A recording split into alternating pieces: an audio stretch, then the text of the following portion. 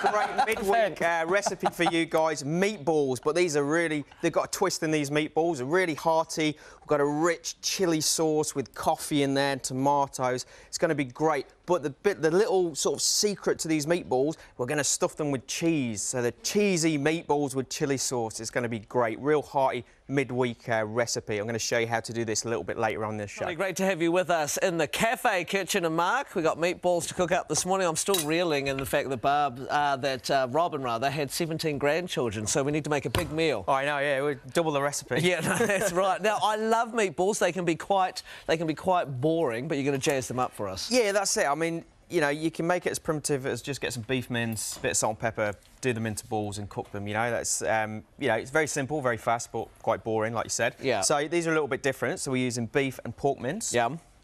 So two different flavours. You've got high fat content in the pork, so that's going to keep it nice and moist, give it more flavour. Oh, yeah. A little bit of mustard in there, some herbs and spices. So oregano and oregano. Talking like an American. Coriander and cumin as well, so that works really well. Just gives it a bit of an edge. And then we're going to just sweat some onions off now, and then that's going to be go into our mix as well. So okay, just a bit more flavour. So a lot of these people have in their pantry, sometimes just sitting there doing nothing. So get them out, start throwing them in your meatballs. Follow this recipe, by the way, and you'll get the most delicious flavours. Well, we'll be the judge of that a little later on, won't we? That's it. So just a little bit of olive oil. Don't want too much extra fat in there because you don't want to make them too wet.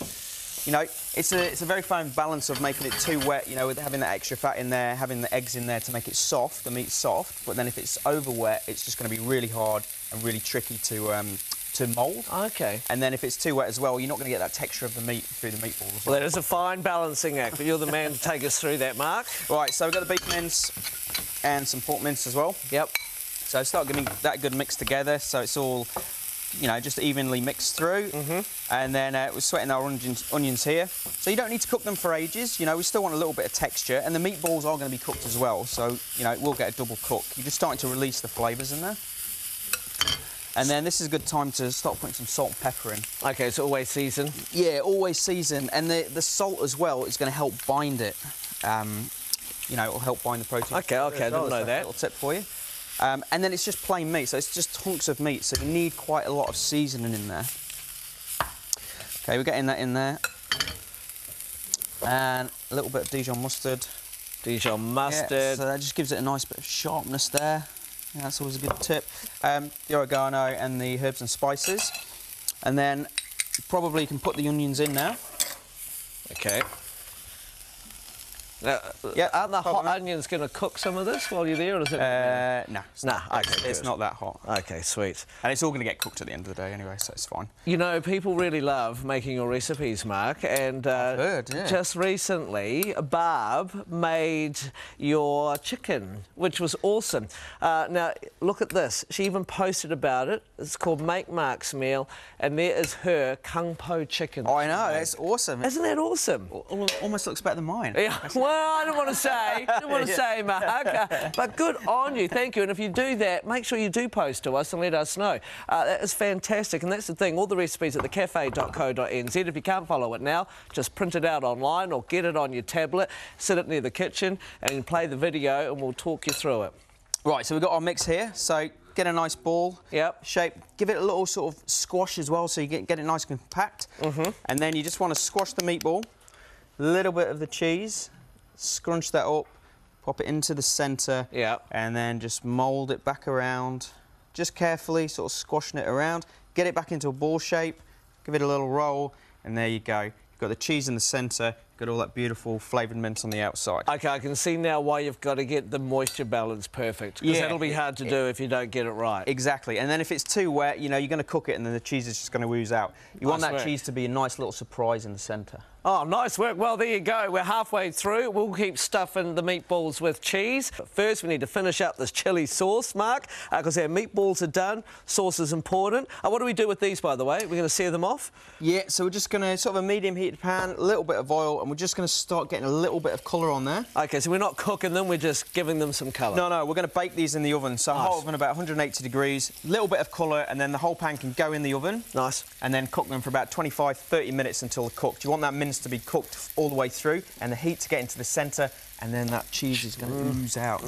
Beautiful. All right, so we just control the heat on that. We've got another pan now, so as these are cooking, time to make the sauce. OK, so this is the important one. The sauce can make all the difference, can't it? So what have we got? And this is going to give you heaps of flavour as well, the sauce. I know your flavour. Okay. Heaps of chilli.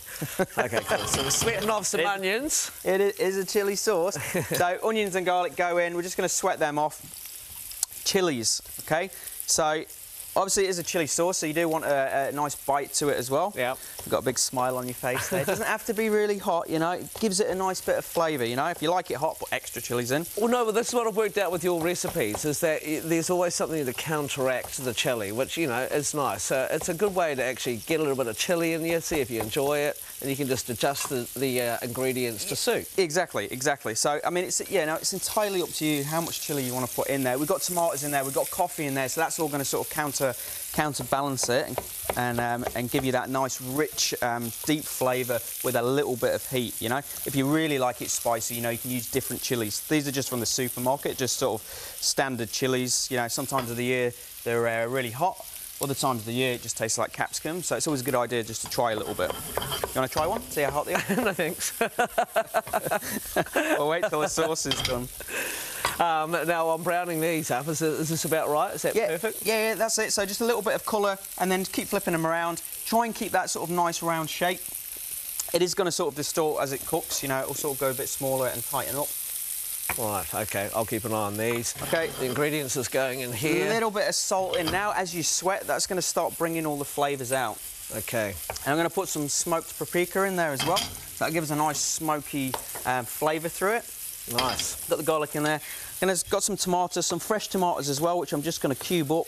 And as it cooks, it's just going to give us a nice sort of fresh sweetness into the sauce. I've also got some tinned tomatoes, which we're going to put in. And then the stock, what we're going to use to cook everything out and reduce down is coffee. Okay. Yeah, that's interesting that you're putting coffee into this. Why the need for coffee? Oh, it just gives you a deep... It doesn't taste of coffee at the end of it. It just gives you that deep, rich flavour, which is really, really nice, you know.